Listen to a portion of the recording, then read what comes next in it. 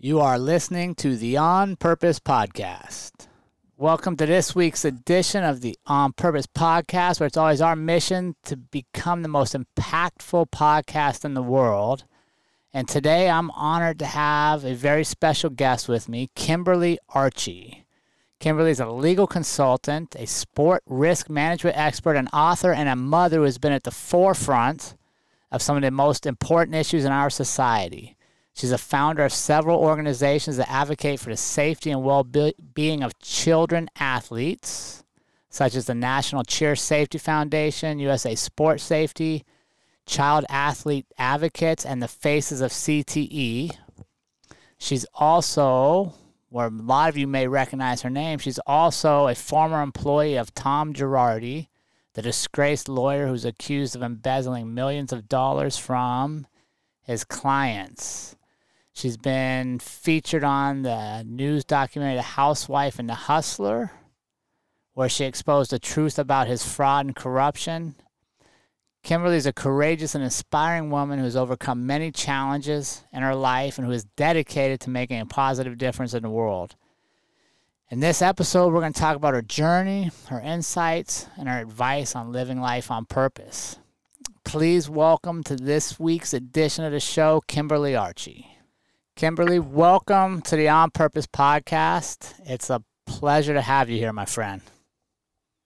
Thanks so much for having me on. Yeah, I am. This is going to be a fun episode. I was really interested, obviously, getting ready to bring you on and talk with you. And I was like, okay, we got some work to do here. We got some good stuff to talk about. And one of the things that I noticed was a theme is you seem to really have some tenacity for underdogs. That would be a fair statement. and I love that. I'm like, oh, I love when people stand up for others, and when we just don't use our experiences or our knowledge or our expertise to benefit us, but when we look at, okay, how can we share this with the world and help people that maybe don't have access to some of the stuff we've been blessed to have access to. And that was really one of the things that resonated with me about your story and getting ready for this. And I want to give you credit for seeing that and being willing to step into that. Well, thanks. Appreciate that. But before we get to the big, heavy, the heavy lifting of the story, I like to think about the purposeful delivery here. I like to have a little warm-up, a little kind of rapid-fire question, so I get to know, and our community gets to know a little bit about Kimberly and some of the stuff maybe you haven't been asked before. Are you ready for that? I'm ready. Go for it. All right. These are quick now. All right, here we go. Coffee or tea? Coffee. What kind of coffee? Do you have a preference? Black. French press, black, strong. Oh, strong. Okay, because you're drinking that and then you're getting ready to go to work. Yes, and I pick coffee over anything, really. So coffee's number one. All right, fair enough. All right, brunch or dinner? Brunch. Brunch, okay. Favorite thing you're doing there? Brunch-wise? Are you like, what do they call it, mimosas on Sunday, like relaxing day? No mimosas. I don't really like to put juice in champagne. I'm a straight champagne girl, but breakfast is my favorite meal, and I'm not a big eater really early. I do a protein shake, so like every day is brunch to me. Nice. Sunrises or sunsets? Ooh, that's hard. I'm a sun chaser. Okay. I'm a photographer, so I love the sun and photos of the sun. But that's tough. I mean, I love sunsets, but there is something special about a sunrise. I'm just not as much of a morning person, so I guess I'll have to say sunset. All right. Are you a reader of physical books or an audio listener of books nowadays? Physical books. Oh my God. Yeah, I hate digital. I read anything, but okay. 100% I'm a physical book person. There's something special about a book itself, and I think it's a lost art to some degree. And I hope to see a comeback of printed books being more of the norm rather than digital. Interesting. Why do you think it's a lost art? What makes you say that? Because I feel like, we're really into audiobooks, which I know is helpful for people who have, challenges in reading for a number of reasons, or people listening to audio while they're in the car and that sort of thing. Um, but I just like, I mean, you can't replace, I mean, if you've ever walked into someone's house and they have a lot, one of those rooms that's a library and the Mm. walls are just nothing but books. I mean, is there anything more beautiful than one of those rooms? I don't know. That's true. Yeah, I agree. And I know you're a co-author in a book, and we released a book a couple years ago. I think seeing the tangible product to me is really rewarding. Knowing like somebody's whole ideas and thoughts and hours of effort went into creating this thing I'm holding in my hand that I can't get digitally. Well, in digital, you can change. Like, so for Mm, example, for somebody who does a lot of research in legal cases, which I'm sure we'll get into later, but one of the things that I do in my research that's unique to maybe another legal researcher is I love to go into the archives of newspapers because once it's been printed in a newspaper and it's out there, you can't go back to 1976 and alter it. It is what it is. Now that a lot of stories are only digital, somebody with influence or power or control to go and change a story and to alter history. And so to me, the printed word is very important. yeah, I'd never actually thought about that, but you're absolutely right. Yeah, that's a good point. All right, one last question here for you. Dogs or cats? Dogs. I'm definitely a doggy person, although I love all animals, but I feel like cats are very feminine and sort of like a female ish character, regardless of gender. Sure. So I just feel like doggies are a better match for me. Otherwise, we got too much feminine and we're going to war. Plus, cats are like, I think they run us. Dogs are loyal Oh, yeah. and they can't wait for you to get home. Like, I've never had a cat. My daughter had a cat. They don't run up to greet you when you get home. And a dog, you could be gone 5 minutes and you get like the best welcome as if you've been gone for 20 years. So I got to say dogs. That's true. You got a particular breed you like? I am a basset hound lover. The Oh, dogs with yeah. the big giant ears. That's the last dog that I had. Right now I'm kind of eyeing a Cavapoo, which is a King Cavalier mixed with Poodle. Yeah. So I think that'd be my next dog. They kind of got me wrapped around their finger, so we'll see that. I think that's next. That's funny. Yeah, we had a basset hound when our children were younger, and then we recently adopted a golden doodle. He just turned 1. So, very great dogs. Yeah, the golden doodles are adorable too. My cousin has one, so I like the mix with poodle. I think they're great because you take the best of both, and if you don't like a lot of hair around your house, then the mix with the poodle kind of minimizes that one. The only negative I think you could say about a dog is maybe cleaning up the hair. Yeah, yeah. No, you're right. Yeah, the poodle hybrid definitely keeps them clean, and they do seem to come out with a lot of energy. That's the one thing I've noticed with most of the doodle hybrids. I love it. Yeah, So soon. you got to be ready I'm to work. getting weak. Yeah, they're not going to be like the basset hound laying around waiting for you. They're going to want to go running and stuff. At least our golden doodle, he's very active with us. So I want to start with something. Obviously, it's in the news. I figured we kind of start with this, and I really want to spend some time, Kimberly, talking about what goes on behind the scenes, maybe what doesn't make the news or what people don't see, and that's the internal thought process, the internal conflicts we have when we step into things that are uncertain. So I wanted to start with asking you, obviously, about the Girardi Keese case and what is one of the biggest I don't even know how to say my feelings on that, but anybody that steals from victims and makes a victim a second time is hard to even fathom that it's humanly possible. Special place in hell for if you believe in hell and heaven and hell or whatever. But it's a special place for people who do crimes like that, in my opinion. Right. So you had to have some satisfaction when they were recently the verdict recently came out, of the ruling that he was competent to stand trial. Yeah. So what didn't make the headlines and probably was a good thing for me at the time for say is that I did testify to one of the government's experts against Girardi in his competency hearing. I didn't have to testify in the hearing itself, but through the experts. So that was probably lucky for me too, not to have that sort of pressure. But the judge did quote me in the ruling of ruling him competent, and it was probably the most important time that I've taken a stand in my entire career in my life, because to me it was very important that the victims of Girardi and Girardi Keese to get a chance at justice, that he would have to stand trial for his crimes. Mm-hmm. So it was just very important to get it right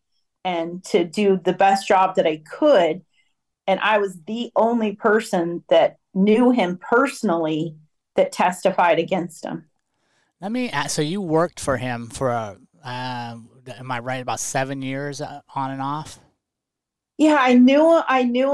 I started being connected to him in 2008, and then I didn't start working with him until 2012. I met him for the first time in between there in 2010. So it started in 2012 that I formally started working with him on the NFL brain injury case. Most people have heard about that, right? Landmark settlement, and then until I left in June of 2019.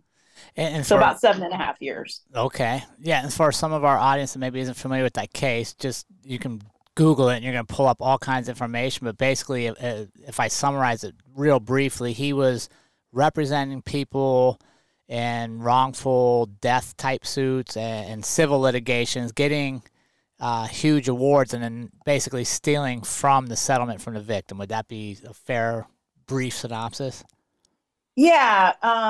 Girardi has 205 complaints beginning in the early mid 80s to the California bar for misappropriating funds from his clients on a repetitive basis. And because of his know-how and power and connections, he was able to have a clean bar record until just a couple of years ago. So, I'm in my mid 50s. So since I was in middle school, he was stealing from clients. And we're not talking about pennies here. We're talking millions of dollars.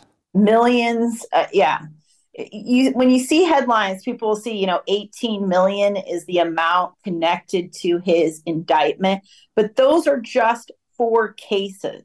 Crazy. To give people some context, which is sort of representative of all of the victims, but it isn't all of the victims.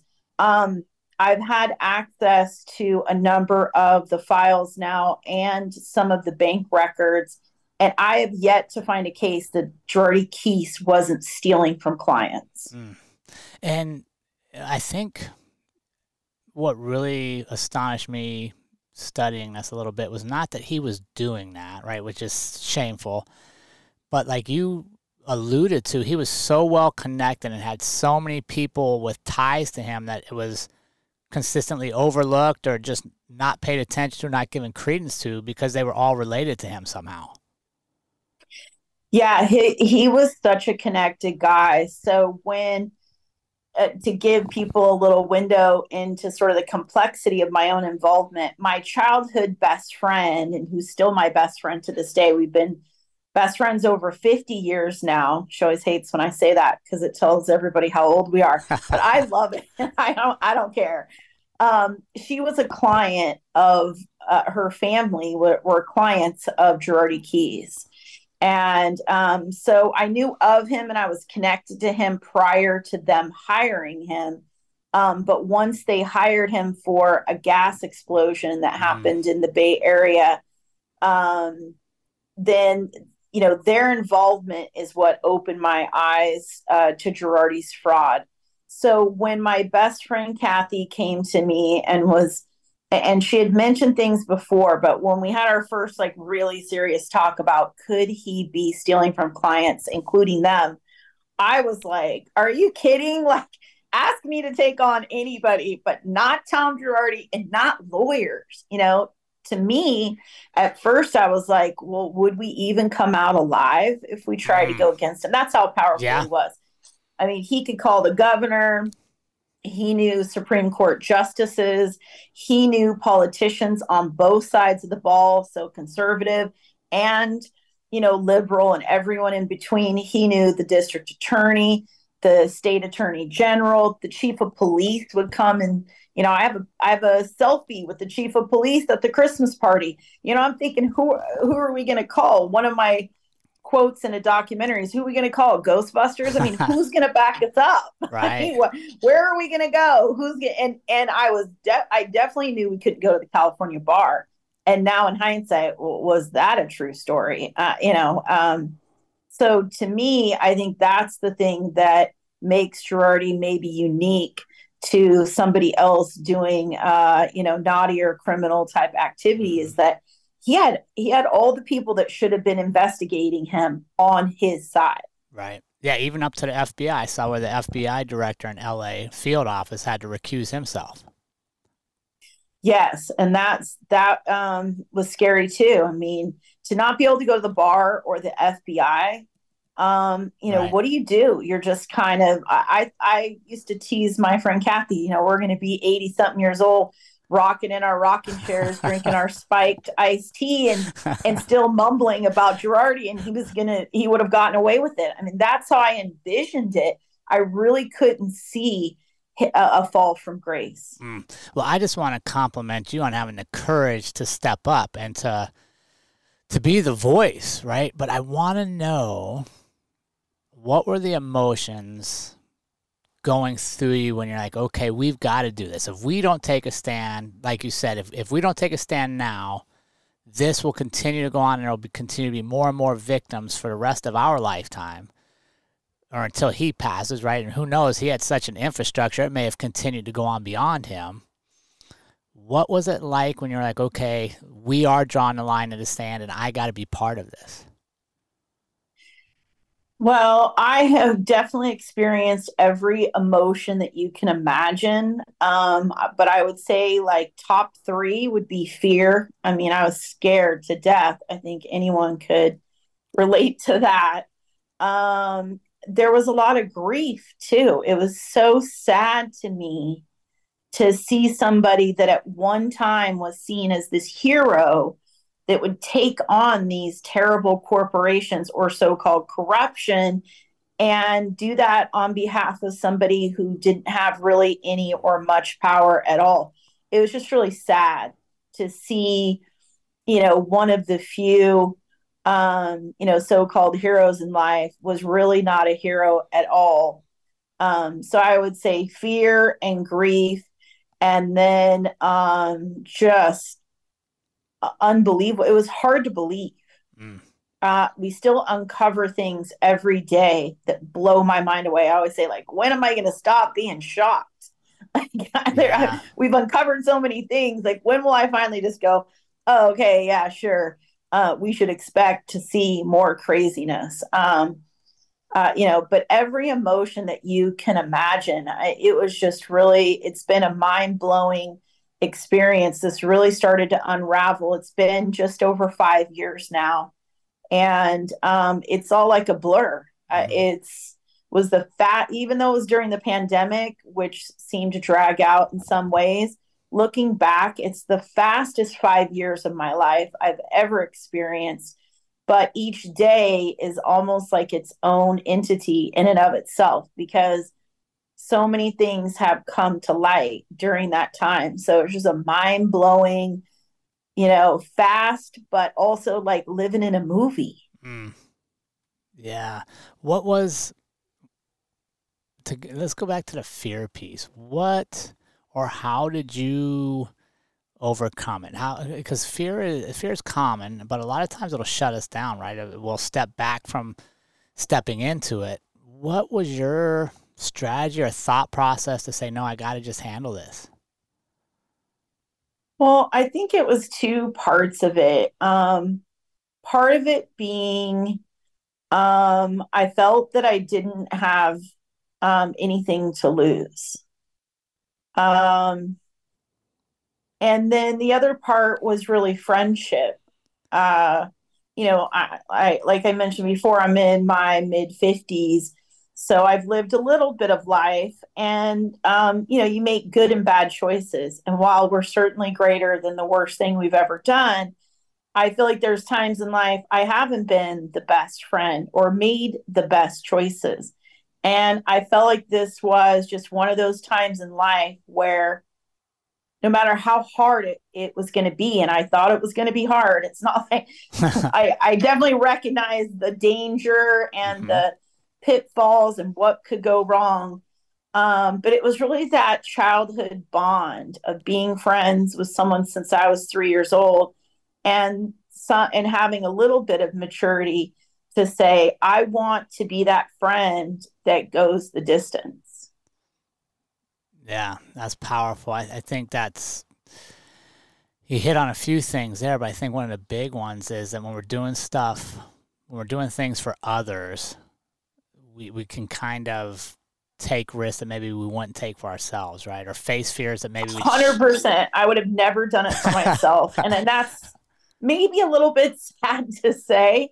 I think I'm getting better at that in Yeah, valuing, myself and being my own champion. I tell people all the time, we have to be our own best cheerleader. We have to love and believe in ourselves if we want others to. But in that difficult, hard moment, it was certainly, you know, how many people can say they've been best friends for 5 decades? right. To me, that was something so special. And we're like Bert and Ernie. We have very different personalities. And I'm the outgoing, outspoken Yeah, one. She's not somebody who's going to, you know, go public and go meet with lawmakers or go to the media or whatever. And I had all these media connections from platforming victims in different arenas over the years. So I just felt like, while it was a tough job to take on, that I did have some things in my wheelhouse that could make it possible. And I do know that I am a resilient person. I've experienced a lot of things throughout my lifetime, like my daughter having stage 4 cancer and being a survivor. That's quite an experience. I was in a car wreck when I was a kid. I've lived with a brain injury since I was 9 years old and have had to overcome that. I lost my son in 2014 to chronic traumatic encephalopathy from playing youth tackle football. So I had bounced back. I'd lived through some stuff. So I thought, you know what? I'm going to make it through this too. I have 100% track record of making it through things I didn't think I could do. So that's that the was my truth. mindset. I love it with a success record like that. Why wouldn't you, right? You're 100%. But she also needed you. Yeah, and I needed the chance to, show myself that I had learned lessons in life and that I could apply them. And so, it was a very give and take sort of thing. Mm. Like she needed me and I needed her for different reasons. Yeah, I'm always I love when I see whether you call it like God or the universe, however you like to phrase it, or whatever context, when things come together and you're like, okay, this came together at this time because it was meant to be. Like we were meant to be here. We both needed something from this. We both had something to give. And I think at times maybe we don't pay enough attention to those moments. Or Definitely not. I think for her and I, we had something that was really unique. When we were 10 years old, there was like this trend going around. So, imagine we grew up in this little small town in Northern California that I always tease is more like being from like a small town in Arkansas than California because this is a little country town. And there was a little trend going around called blood sisters, where you would poke your finger and rub your fingers together. Yeah. Well, we did this, but I was always kind of a quirky person. And so I wrote up a contract and we had 2 copies, and we signed them. We had a witness. We had 2 witness lines, but apparently we could only wrangle up one neighborhood kid to witness our ritual or whatever. And so we each had this contract, and hers burnt in the fire, but I still have mine, the original from 1979. It has the pin that we poked our finger with and the Band-Aid that I used to cover my little wound that I created for our bond. And so, we always tease that we're here by contractually binding agreement from 1979. So don't mess with us. This is legit. So you were always headed towards some kind of a legal profession, even as a young person. Yeah, probably so. Yeah. Yeah. At least an advocate of sorts, or, yeah. I love it. Let me ask you this. How have you, because one of the things that I noticed too is you're very energetically, when I watch your interviews and I listen to you on a couple other shows, you're very upbeat, you're very positive, you have good energy. How have you been able to protect your peace while going through something that's so painful to so many others? Well, I think it's a couple of things. I have a philosophy, you heal what you feel. And I've always been a person to feel everything, good, bad, or indifferent. So in the moment, like I am, known to show my emotions, which is not always allowed in certain situations in society. People expect you to kind of hold in your emotions. I wasn't necessarily a big crier until after I lost my son.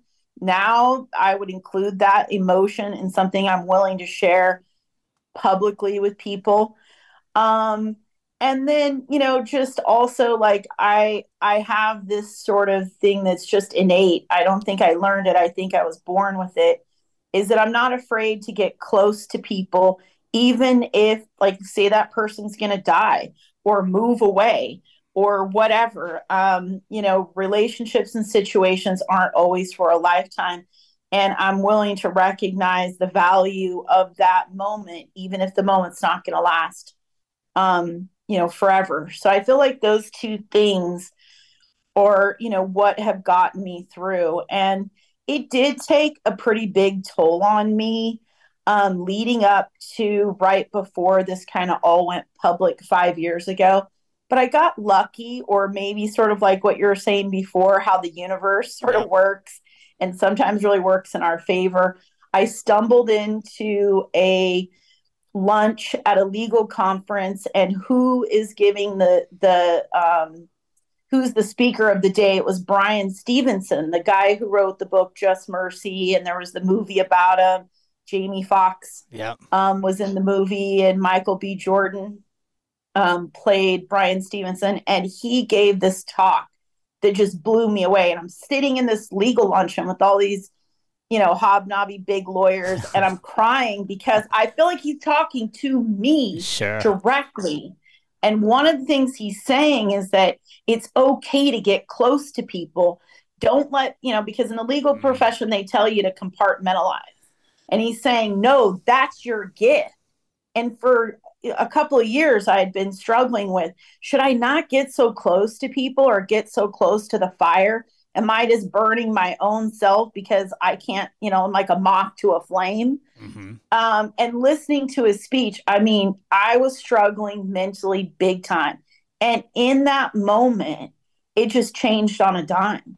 Like, he validated so much of the gifts that I have to help people that I was starting to wonder, are they weaknesses rather than strengths? And he just opened my eyes and gave me just like he reignited the fire in me that I needed to keep going forward. And so, of course, I left the lunch And I emailed him right away. I, stalked him on the internet, found an email for him, wrote him a thing thinking he's never going to answer me back, right? Never. Right.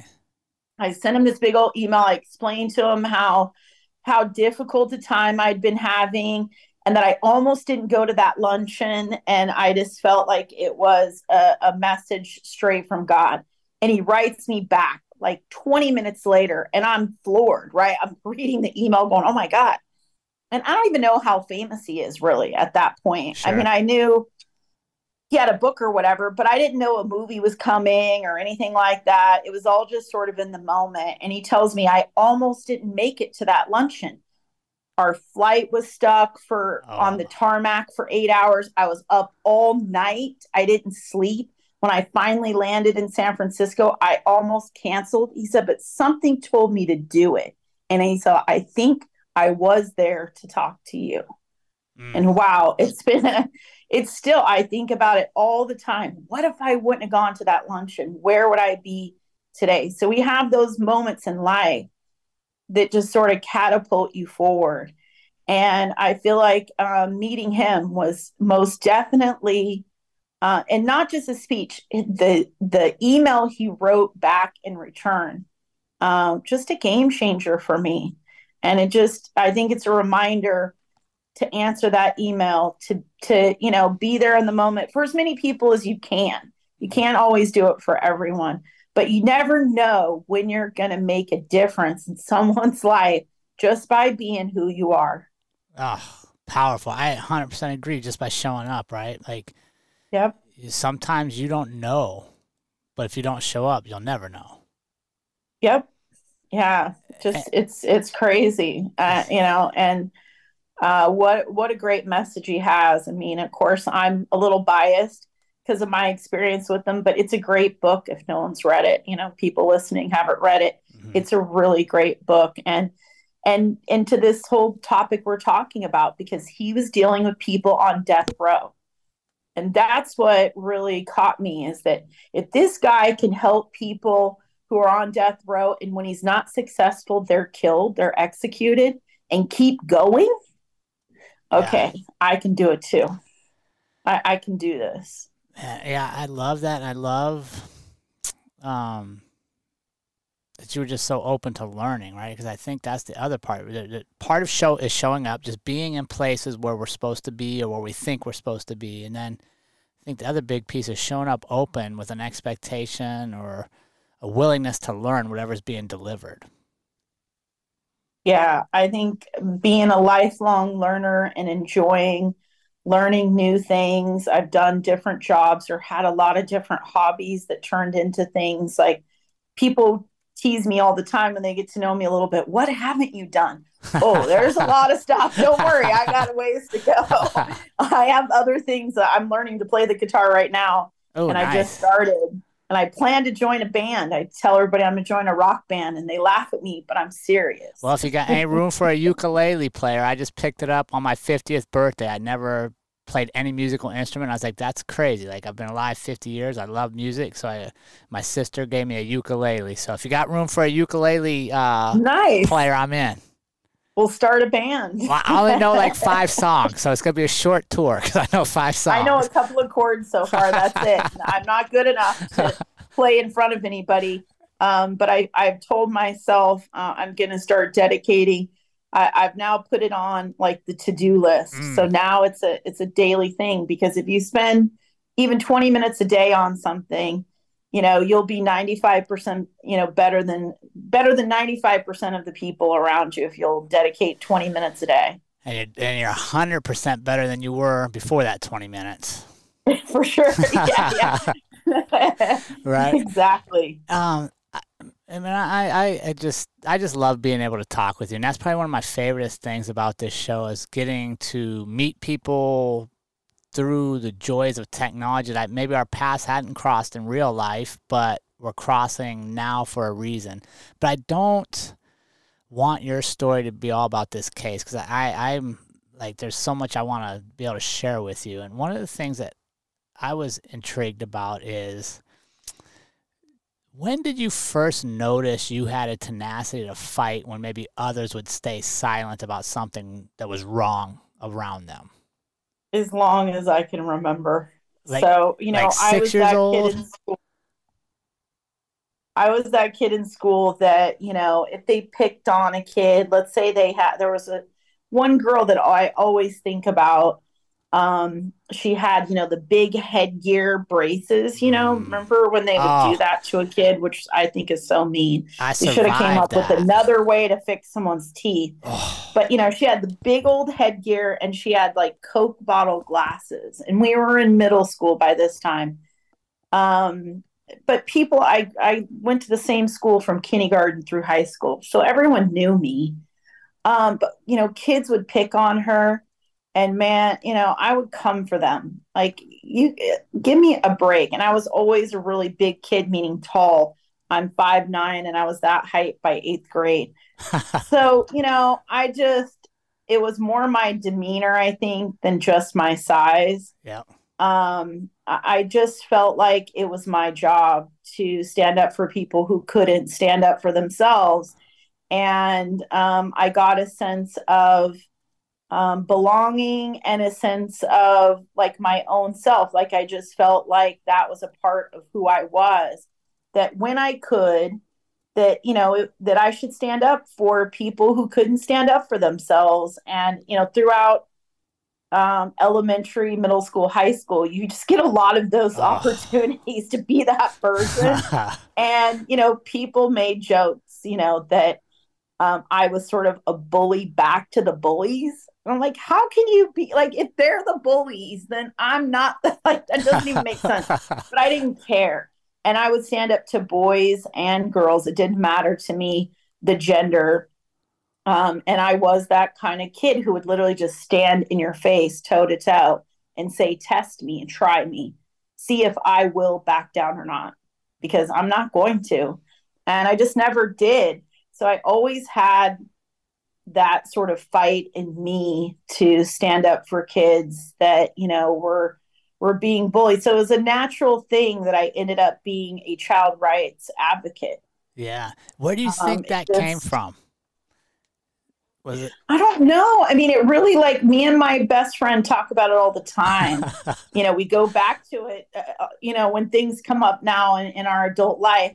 And we both say, how did I get that way? That was the first time I ever met Tom Girardi. He said to me, how did you get this way? Really? That was his question to me. And it was such a weird way he said it. I never forgot it. How did you get this way? Like, and that's why I say I just had to be born this way, because I have no memory of myself without that quality. I just feel like it was, destiny or my purpose. It was just a part of me to be that person, to stand up for, what I thought was right. Do you have siblings? I do. I had 2 sisters and a brother. I'm the baby. So maybe that was part of it. I did get, the younger kid syndrome kind of thing. And of course, older brothers, they can be a handful when you're growing up, because, they do what big brothers do. They tickle you to death. They chase you. They do, they make you play on teams where you're the youngest, the smallest, the least likely to be good at it. In that sort of thing, so he probably built me up too, to be that, person that would stand up, for others. So probably being the youngest had a little bit to do with that, for sure. What do your siblings say to you now that you're doing so well fighting for so many? It's funny. Like, they don't, they're typical, like, family. Like, they already know how I am. I mean, like, when people needed someone to call and, like, get a refund or, deal with the school district for their kid or whatever, everyone calls me. So it's like, to them, they don't really see it as being like a national or a global thing, or to the level that it is now. They just still see you as the little sister, and that you're just doing what you've always done, so I guess that's probably a good way to keep somebody humble. is just, hey, I don't see you any different than I did when we were like 11, Right. and you were going up against the bully at school or in the neighborhood or whatever. But I know that they're proud, especially of my stance against Girardi and, stealing from people who are already victims when they came to him.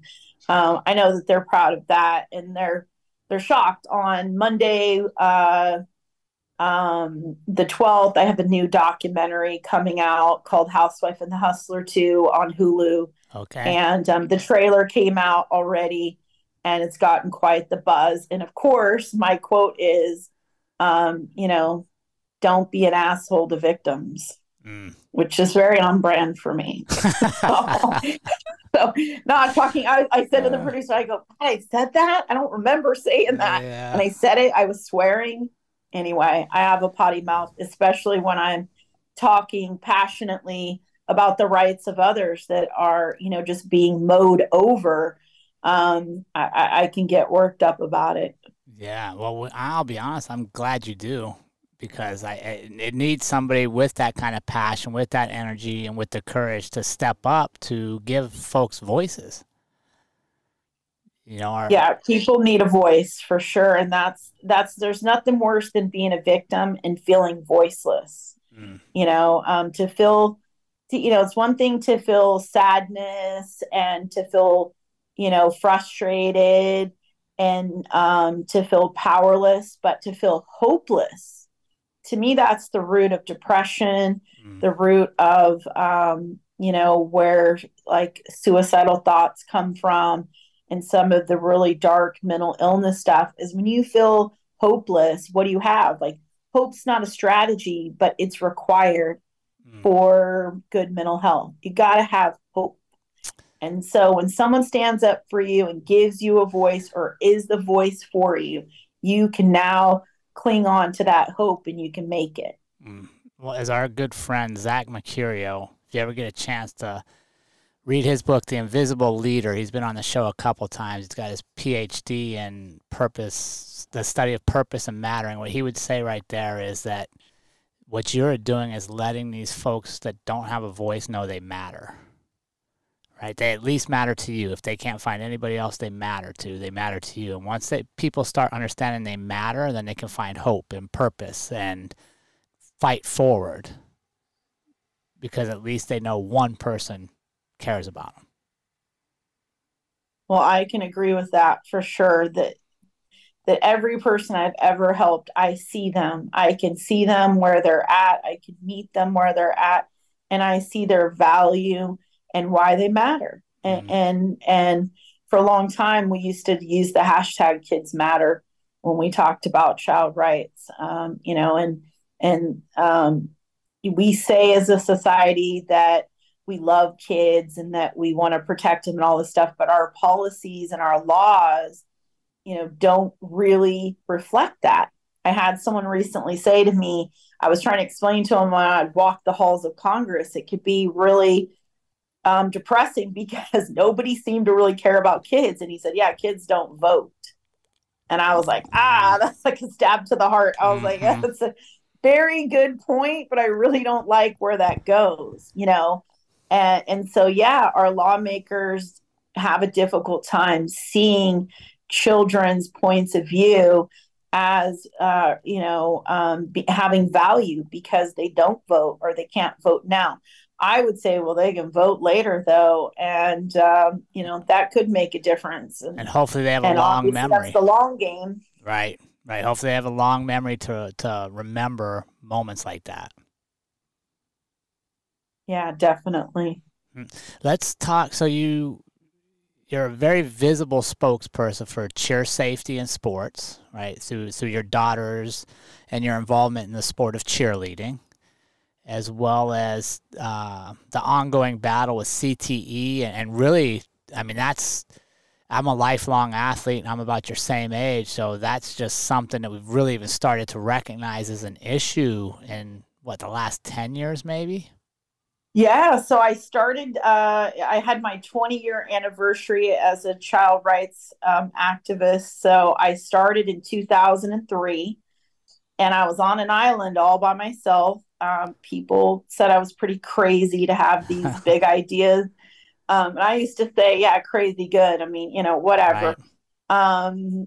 You got to have some passion and gumption to take on like a topic that really hasn't been addressed in society.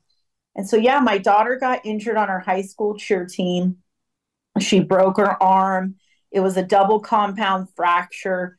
So both of her bones were sticking out of her arm, and she had to have a metal plate put in her arm and go through physical therapy and all this stuff. But what caught me is that I was a typical parent at the gymnastics gym where her team was taking gymnastics lessons for her sideline cheer team.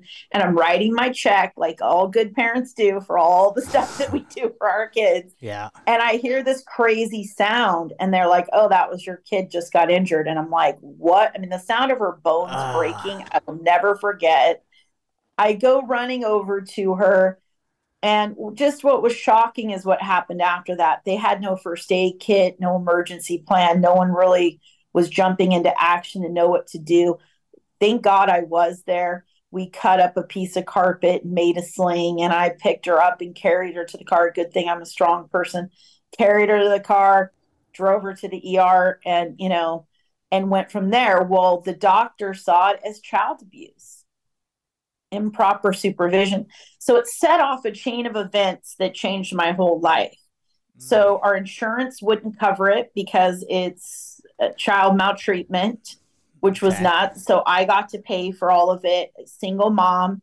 I worked 2 jobs. So I got to pay like 12 grand. This was in, 2003. So to pay all that money out of my own pocket was just outrageous to me. And for nothing to happen to the people who were the negligent supervisors seemed crazy. My daughter did not want to sue the school, which I honored her wishes, even though she was a teenager.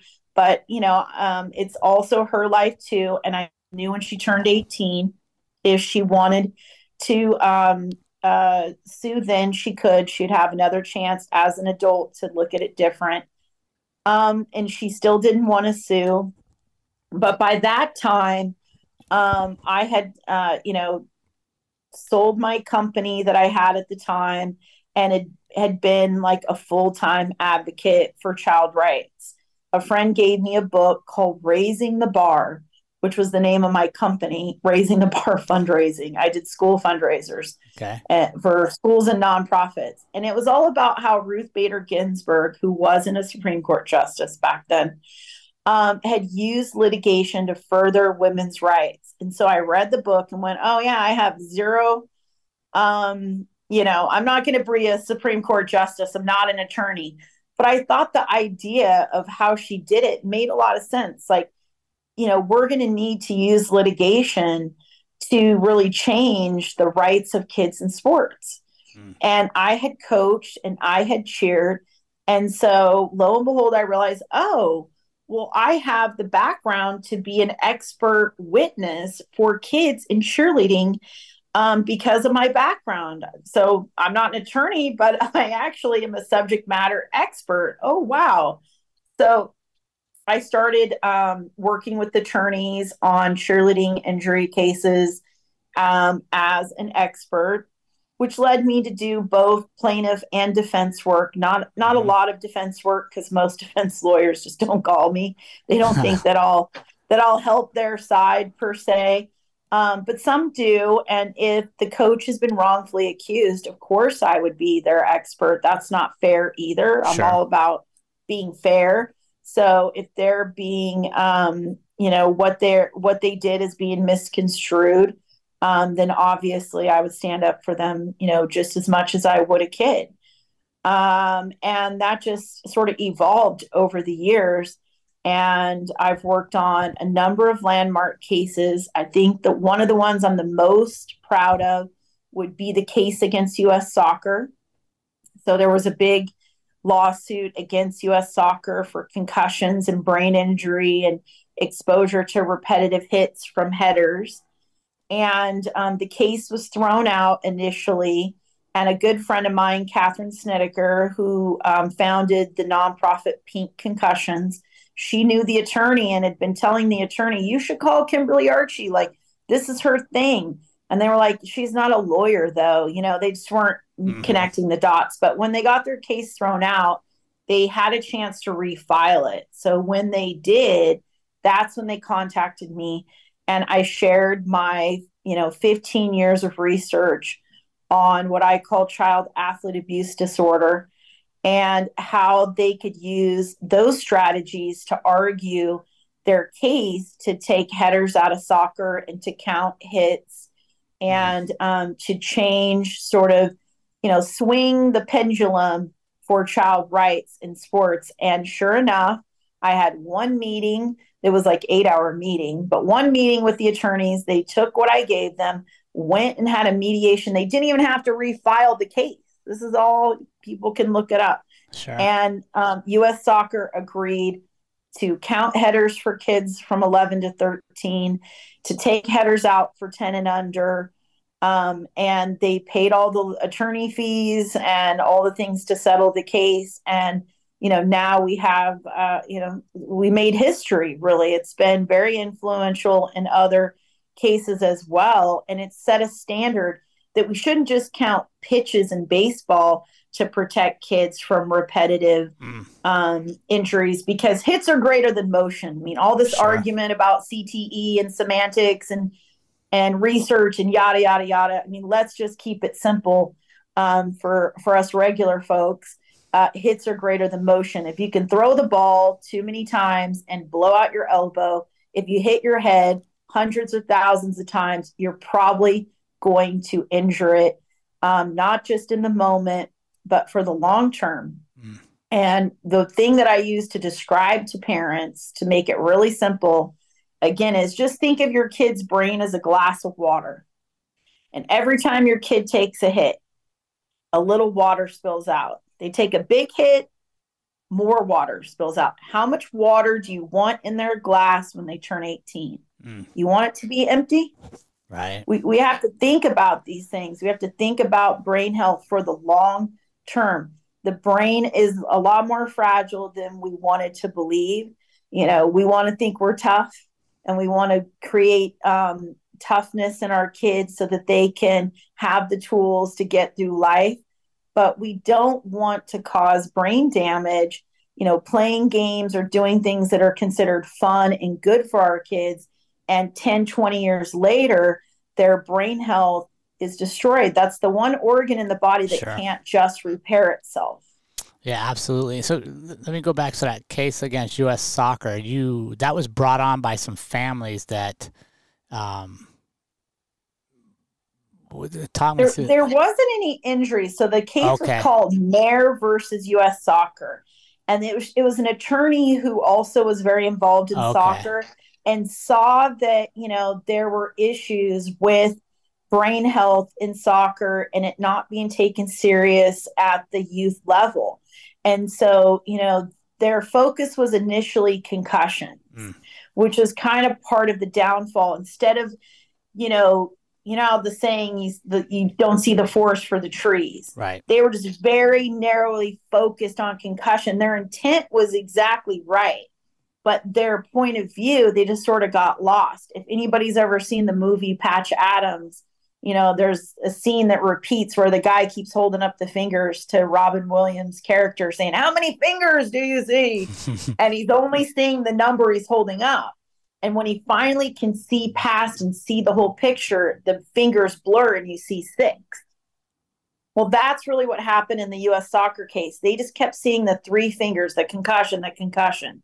But when they met with me, I helped them see the totality of brain health and what the issues are and how to take what we learned in workers' comp law with repetitive injuries in the workplace and apply that to children and brain health. And all the lights came on and it was far easier. And of course, even the defense, it's hard to argue when you explain it like that, because now, yes, you need to use peer-reviewed scientific research to argue your points in a court of law, especially if it's a federal case. But common sense sure goes a long way if you can explain it like that. Yeah, absolutely. And I like what you were arguing there was a balance, right? Like sports are important for kids, but also the kids don't know the safety measures, right? They're little, they don't understand everything, and we we have an obligation to protect them by creating safe sports. Exactly. Safe and age appropriate. The law is clear that we owe a special duty to children and that it should be reasonably safe and Mm-hmm. age appropriate.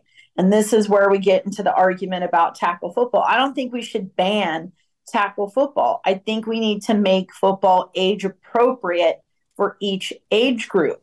And, in the 50s and 60s, we didn't allow kids to play contact sports, and we didn't allow them to play commercialized sports before the age of 12.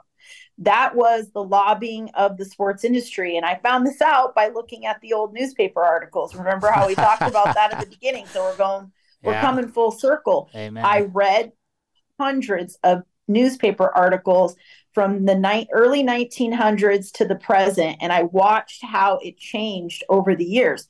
We were doing the right thing in the 50s and 60s, which is a pretty for Americans, when you look back at the 50s and 60s, that's like the Leave It to Beaver era. That's kind of gives us all like warm, fuzzy stuff.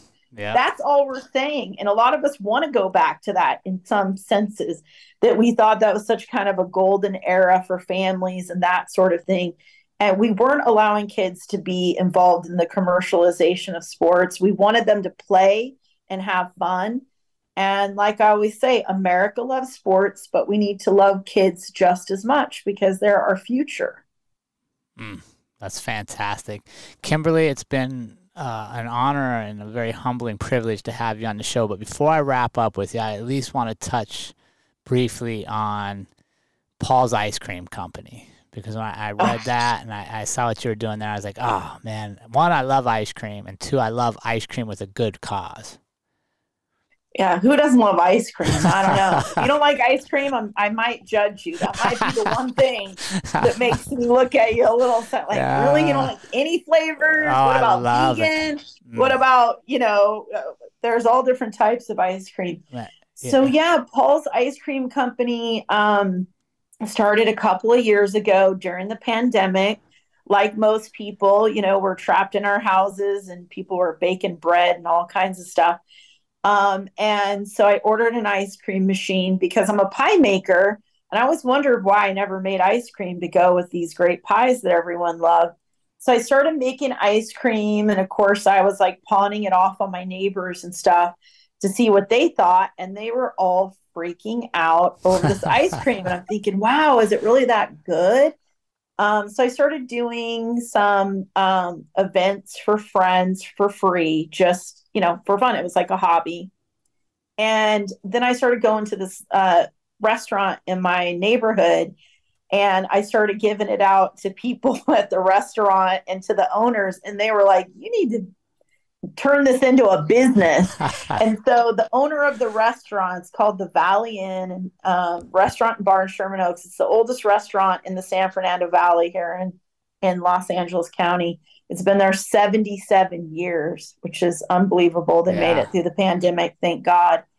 And they said, why don't you just have an event at our restaurant? They literally just, I tell her, you get all the credit or all the blame, one way or whatever it is, it's all you. Right. Because the owner of the restaurant said, let's do an event and you can have it at the restaurant. We'll open up the restaurant, during the time that we're closed. And you could do an event. So I picked National Ice Cream Day because why not? Yeah. And then I named the company Paul's Ice Cream Company after my son who passed away. That was the chef. Because it was his dream to own a restaurant, and I didn't think I would ever do that. So this was sort of my own little nod to his dream. And because I love a good cause, and so did he, that was a big part of who my son was just helping people. He would bring in stray animals and stop and help people who are stranded on the side of the road, or give people rides, or he's just constantly doing that kind of stuff. So I thought, wouldn't it be fun if each flavor would be connected to a cause or a nonprofit, and if we did our events for charity. So while it's a business, the money we raise goes to charity. So we've done, for now, it's a pop-up business that we do for charity events. And so people just contact me and say, will you do such and such event? You got it. If we can do it, we do it. So we've raised money for all kinds of different charities over the last year, and we're now planning our second annual National Ice Cream Day, which will be July 21st. And last year we raised money for No Birthday Left Behind, which is a nonprofit that raises money to give birthday parties for kids who are unhoused, which, I mean, how much more, like, I don't know what a better cause that, there are a lot of great causes, but to me, especially in the day and age we're living in, no kid should go without a birthday, and to feel special on their birthday. Talk about wanting to feel like you matter. Imagine not getting a cake on your birthday and you're 8 years old and you're in a homeless shelter.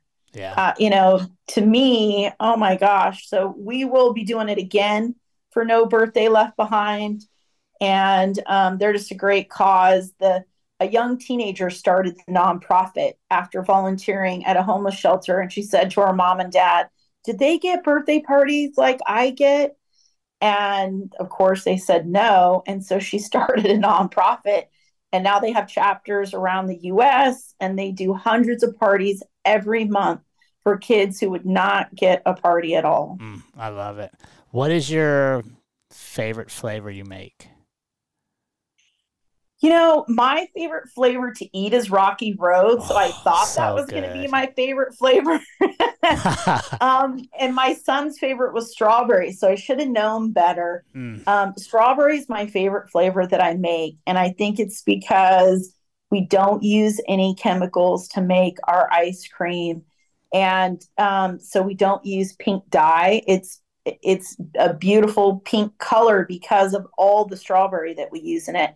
So, if you've ever had strawberry ice cream, and most people have, you taste it and you see it's pink, but your taste buds are kind of saying there's not enough strawberry in here. And so, it just has so much strawberry flavor in it. I think it surprises people. I love it. Kimberly, it's been a pleasure to have you on the show. Where can our audience connect with you to stay up to date on all the amazing stuff you're doing in the world? Well, I am on social media. They can find me on Instagram, Twitter, Facebook, as well as TikTok. I'm just starting my TikTok channel. I'll be launching it next week. So I'm going to start.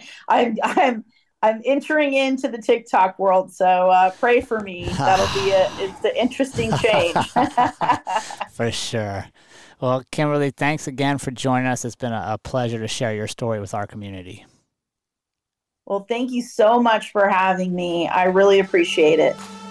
And remember, team, life is far too short to live any other way than on purpose. We will see you all again next week.